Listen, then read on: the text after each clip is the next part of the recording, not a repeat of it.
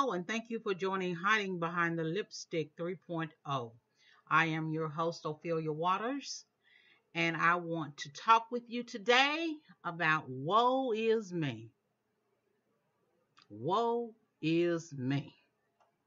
Isaiah chapter 6 and verse 5 says, Woe is me, for I am undone, because I am a man of unclean lips, and I dwell in the midst of a people of unclean lips. Woe is me is an overdramatic but often comical way to express sadness or disappointment at an unfair situation. However, many times the woe is me syndrome invades our lives and our hearts and our minds. Just how many times have that happened to all of us? We have been consumed with, why me? You stand and look in the mirror and you search for a reason for things to change, things to be different. But after you leave the mirror, you still find yourself saying, why me? Could it be that you have not tried to do anything at all different since the last Woe Is Me session? In order to get a different result, you must first do something that you have not done before. Yes, make another decision that will bring a better solution. Now, yesterday my pastor said, do you want a solution or do you want support?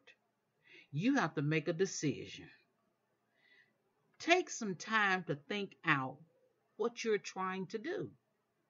Perhaps a vision board will help.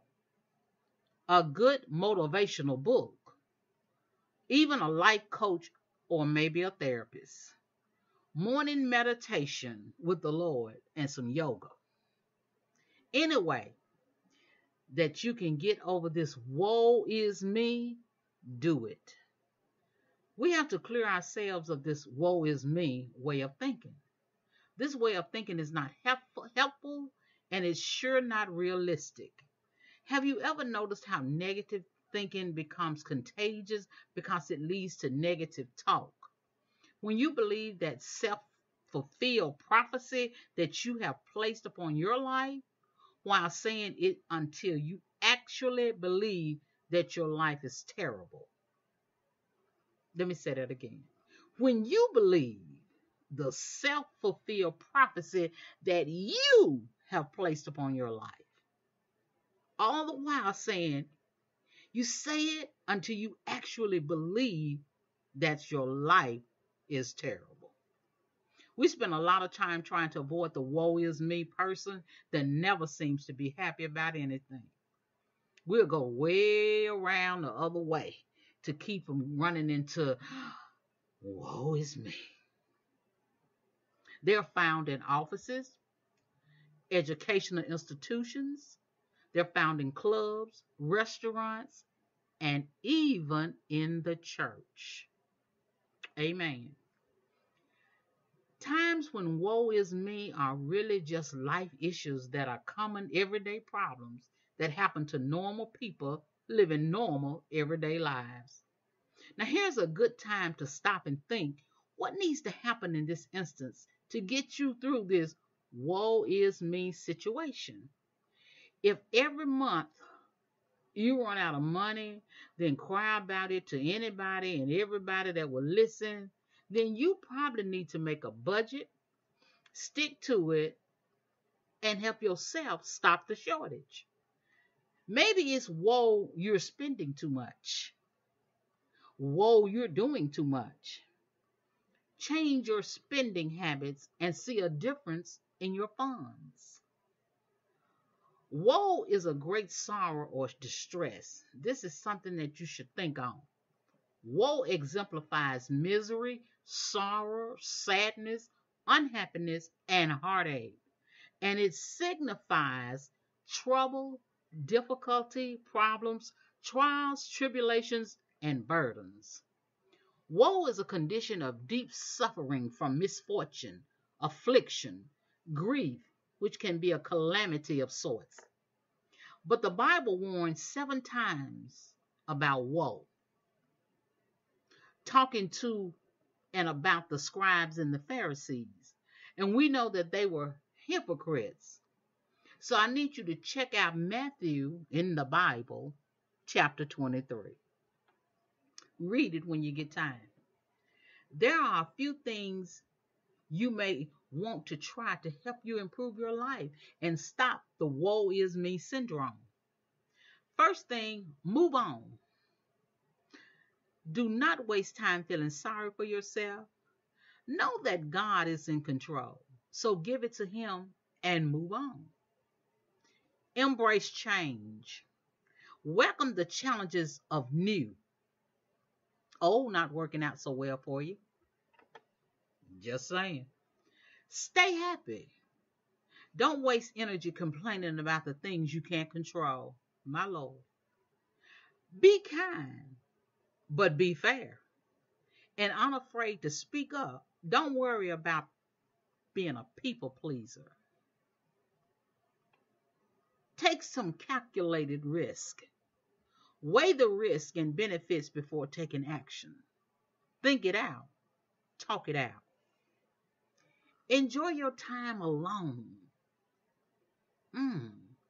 Do not fear being by yourself, for God the Father is with you and you are never alone. Be prepared to work and succeed on your own merits. Know that the world owes you nothing. Go get your blessings. Staying power. Staying power. Have the ability to stick and stay. Don't expect immediate results. A little toiling may have to be invested. Stick. Have some staying power.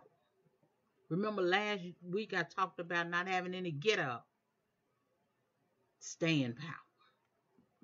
Examine your core beliefs. And then after you examine them and you find out what they are, a lot of times we don't know what we really believe. But once you know your core beliefs, then you modify them to your needs. Now, that's pretty deep.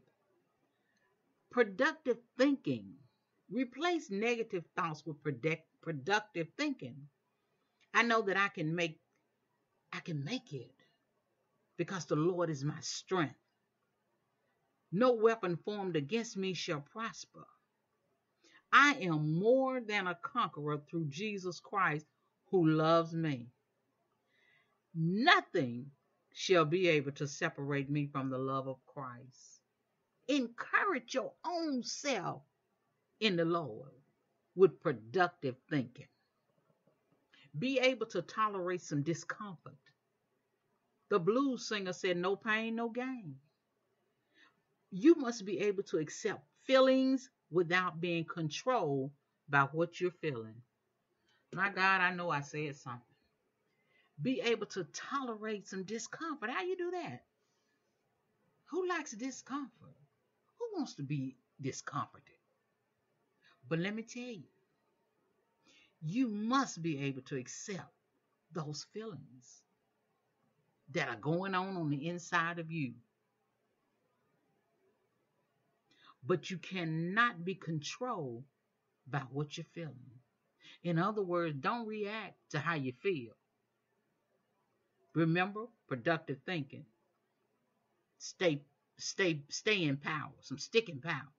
Examine them core beliefs.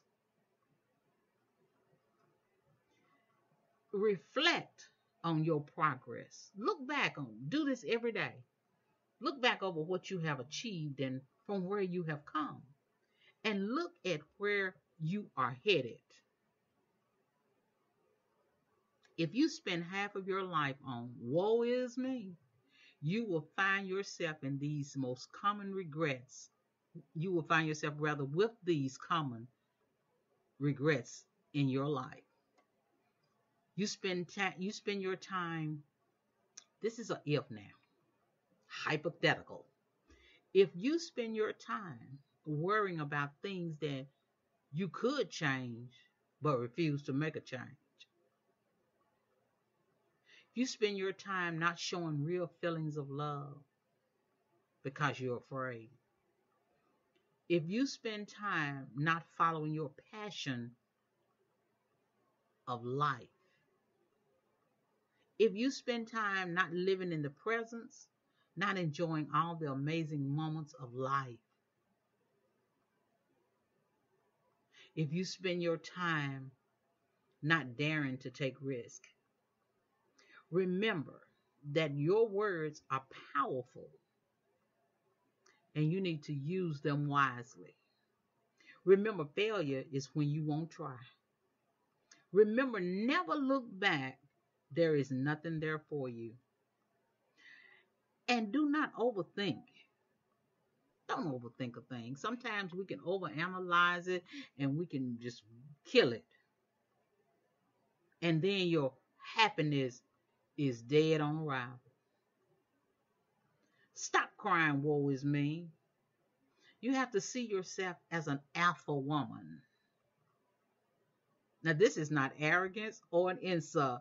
This is a compliment of who you are. An alpha woman won't say, woe is me, for she is pro woman. She cultivates a life she enjoys. She makes her moves strategically. She don't put herself down. She desires a husband, not a boyfriend. She calls wrong wrong. She knows when to walk away. She doesn't compete for attention.